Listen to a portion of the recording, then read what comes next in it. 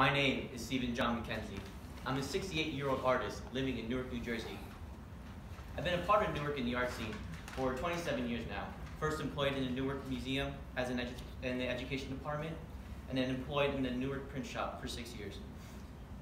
The art in which I devoted my life to is the art of printmaking and its various processes.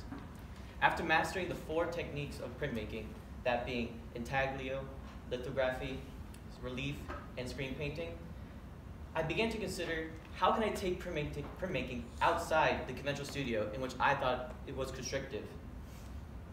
I wondered in what ways can I make printmaking my own and develop an experimental mode in which I can take the printmaking outside the conventional studio and without using the traditional printmaking press. One day, while driving past a highway pavement crew and watching the pavement roller flatten some asphalt, inspiration struck.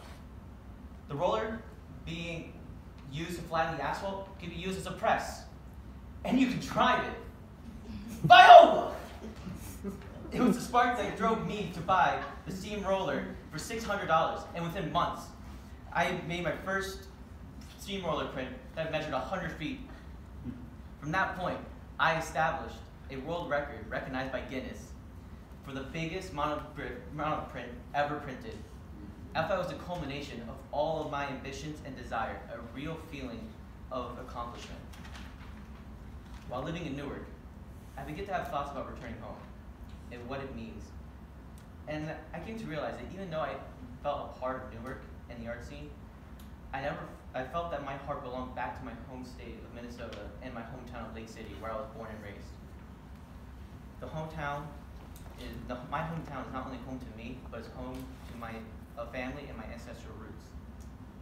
My grandparents, my family members, and my forebears are all buried there.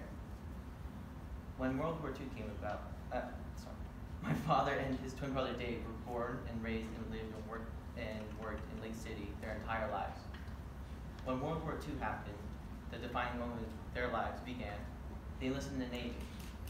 During their time of service, among other things, they witnessed a terrible aftermath of Hiroshima.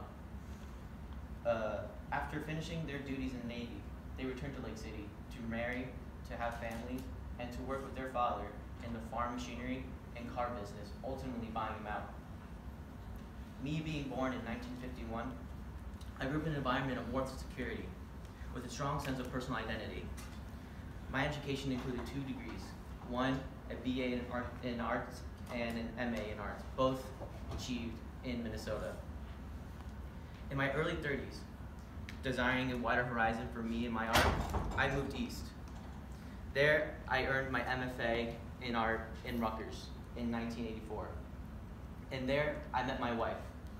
And we were married, and then we got married in 1985. Years later, our one and only son, Ian, was born in 1994. I practically know the date and time he was conceived. My wife and I were married for 34 years. Some good, some rocky, until breast cancer claimed her in 2017. After her passing, the idea of returning home began to grow stronger in my mind. One day, a friend from Minnesota called me with an opportunity.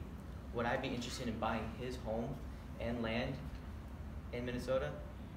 Upon viewing the land and the house, I chose to take the opportunity. So I'll be returning to Minnesota, which will be viewed as a coming circle for my life, my home, my roots, and for the final years as an artist.